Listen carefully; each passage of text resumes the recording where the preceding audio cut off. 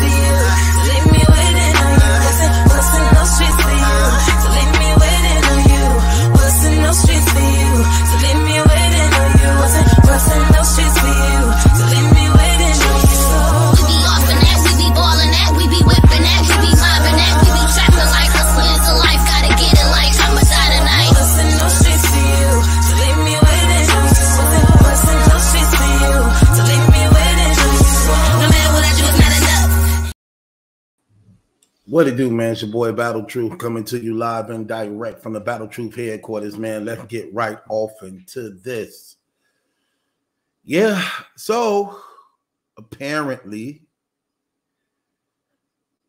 let's address some things. Is chess as bad as people really say? Let's just be honest. And I'm going to give you my real assessment and break this thing down the way only Battle Truth can break it down. Is chess really as bad as people say? I'm going to say yes and no. I'm going to say yes and no. Performance-wise, yes, bad. Very bad. When you can't get through your rounds and you continue to choke over and over again, yeah, that's bad. That's real bad. However, it's the good thing about the situation is when he actually can get through his rounds or a round, whatever, the man don't be weak. Fire. If he write his own material, fire pen. And that's what a lot of people like about him, because they know what he can really do if he can get it together and get through it. If he can get through it, one of the most dangerous persons in battle rap. A person you look, when people go into battles against chess, they hope he choke. That's what they be banking on. That's what they be counting on. Please don't let him get through his rounds. Because see, that's how you usually could beat chess. See, here's the thing. When you're rapping on the URL, so that's the league where all the greatest battle rappers in the country is up under. So they all competing at a high level against each other. 9 times out of 10, if you're really good and you great in battle rapping, what's going to happen is your talent could at least get you one round. But if chess choking and giving you a round on top of your talent being good enough to get you a round, the battle is already won. Because it's only for the most part 3 rounds in a battle. So the battle was already won. Now, the thing about that is what keeps chess in the game is that people, first of all, he liked. And a lot of y'all don't understand the business of battle rap. I be listening to some of the things y'all be saying to be sounding stupid. Like y'all say things like this. Like I'm gonna give you an example. Like none be like, I don't be messing up in my rounds, I don't be choking. Okay, and that means nothing if you not liked and the people don't want you. You got to be liked by the people. You have to be in high demand, because that's the name of the game, supply and demand. Chess came in the game winning because he had a lot of things working in his favor. 1, he was actually good in rapping. 2, he was real young. So this community, being a community of older guys, wanted to get behind a young guy, support him and encourage him. And when he did wrong, just like a little brother, you just encourage him like, it's going to be all right. You'll get him the next time, champ. But you did good, though. You tell him the areas he did good in. And, you know, that's how chess is looked at in battle rap. He looked at it as that little brother. Even though he grown as hell now, people still see him as that little guy. In their mind, they still think that dude like 16, 17 years old, even though he damn near 30 now. But that's how it's looked at in battle rap when it comes to him. And then for the most part, what helps him a lot, he don't do interviews, so he's not accessible to the point that you can hear him so much, you end up not liking him. So he could take his bumps and bruises and then be gone to the point that you miss him. That when you see him, it's high anticipated because you really get to see him. And you hope he do good again. So that's the thing. It don't matter that you get through your rounds. It don't matter that you ain't messing up. So when y'all be saying, why you ain't booking me? You booking twerk choking, check twerk choking. You get the name of people who messing up in battles, but guess what? The people like them. Twerk could keep getting booked even though he mess up because of a few reasons. See, this is another thing y'all never consider, that these guys is booked in advance. So let's say Twerk booked for Gnome, but he might be booked for Summer Madness after Gnome, 2-on-2 after that. That's already lined up for him. So even if he choke at Gnome, he still was booked for Summer Madness, regardless to what the outcome was. And this for a lot of them, when y'all be asking foolish questions like that, why they keep getting booked? Because they got a fan base that like them and in high demand, and URL and them can look at the numbers and tell when they on the cards how it goes, how the numbers fluctuate. They can see that. They know how they pack houses when they names mentioned. And even though Chess choke, Chess got a lot of people in battle rap, in this battle rap community that like that dude. And let me tell you something about his choking. That could even become a part of entertainment. See, that actually worked for him. You know why it worked for him? Because it's sort of like the Mayweather effect. Mayweather ain't if you know anything about boxing, that ain't somebody you want to watch box. Because he a boring boxer. He ain't finna knock nobody out. He ain't finna bloody nobody up. He finna pace himself throughout the rounds, stay up on the points, and you got to catch him. And he real fast. So he ain't gonna let you get off on him. You hit him, he gonna grab and hold you. Ref gonna come separate it. Now you got to chase him again. So you're doing 12 rounds of chasing.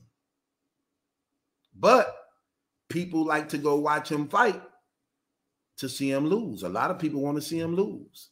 Some people want to just see him get hit. Some people keeping track of the perfect record. Who came close to actually putting that first loss on him? There's a lot of things working in his favor. Same thing with Chess. Now it becomes entertaining to see if he gonna choke.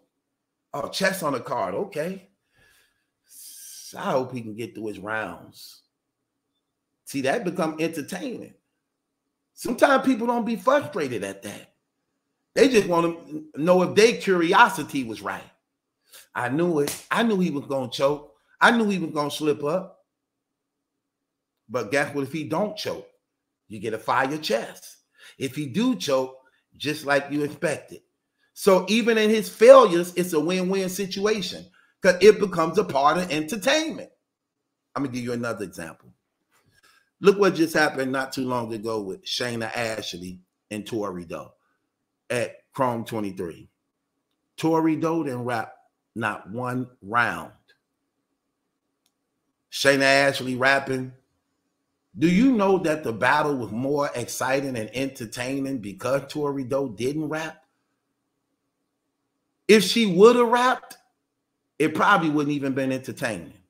It was entertaining because she didn't rap. And it was funny when you're looking at the expressions of people's faces, how everybody looking like, is she for real? Is she serious? Sometimes that become better than a battle of what a person is rapping. It's little things like that. Because don't forget, this is entertainment. This is entertainment. And that's the thing about Chess I could say about him. The man got a fire pen. He get through his material, crazy work. Crazy work. Ain't too many people walking away with a victory from him if he get through his material. And when that dude be cooking, he be cooking. And let's keep it real. He choked, but you want him to win. You want Lil Bro to win. You want to see him overcome that giant. And I think one of the reasons why he choke a lot, most of his chokes come from being in front of a lot of people. That might got something to do with it too. That might got something to do with it too. He performed better in small settings. He usually always choked in front of a large crowd. So he needs to consider that and probably start doing battles that he's more comfortable at. But he got a lot of things working in him because brothers don't want to see him lose. They know his potential and what he really can do. Sometimes people just want to see him choke just to say that he can. So all that work in his favor. His chokes work in his favor. And he got a big fan base. So he can get away with messing up. And sometimes you could give a round so fire. See, this is the thing that used to get Surf by. When Surf wasn't doing third rounds for like 2-3 years straight, I even saw Smack reward him one day. After all the stigma was on him of not coming with thirds, and Smack even did an announcement about it. Like he gonna start docking people who choking and ain't getting through their rounds and things like that. He went on record saying he was gonna give them pay cuts. Right after that, Surf battle Rum Nitty. Choke, don't even do a third. Walk off stage. Surf thinking smack into the door. Surf smack into the door. Surf thinking he finna get in trouble. Smack reward him with love, like, man, you did your thing tonight, such and such. Then when he seen he was in the clear, he like, oh, yeah, you know, I tried this. He like, yeah, you got off. What did that mean? First of all, Smack really wasn't mad because they sold out the venue. So the money was made regardless of if Surf choke or get through his rounds. Second of all, the pay-per-views was out of sight. They see the numbers as it's going. It's a show. You're gonna always check on the money. What we're looking at on the door. What's them pay-per-views looking like? So you already knowing that, like, oh, so it's a good night. This is a successful event. He going there, he showed Surf love, like, oh, you did your thing. He didn't do no third round, though. Like you said, you was gonna start docking people. Didn't have to. It was a successful event, sold out venue, pay-per-views going crazy. You gave me 2 fire rounds. Okay, you didn't give me a third, but you gave me 2 fire rounds. So I take that. Same thing with chess. He could choke, but if he give you a fire round within them chokes, people ain't really looking at that choke like that. That's what got Twerk by on a lot of stuff. Twerk, one of the most explosive dudes in battle rap. I don't know nobody in battle rap energy great higher than his. And when he shake a room, he shake a room. Yeah, he choke and mess up and do it, few things. But when that man get through his rounds, that man is dangerous. And that man could give you one explosive round that could be called the round of the night. Better than anything anybody said throughout the whole night who rapped 3 rounds. And when you effective like that, and when you got impact like that, you can get away with a whole lot. And that's exactly what it is when it comes to chess. Yeah, he choked a lot in battles. Can he rap? Yeah. Do he got a fire pen? Yeah. Do people want to see him win? Yeah. Do people want to see him choke? Yeah. So that becomes a selling point too, because people want to see it. So it works in his favor if he choke or if he don't choke. If he don't choke, you're going to get a fire chest. If he do choke, you're going to be laughing. Y'all going to be you. No, the people don't really get mad when he choke. They be like, ah, man, Chest choked again. I knew he was going to choke. I knew he was going to choke. So that's not, now that's being marketed. Will he choke this time? Will he?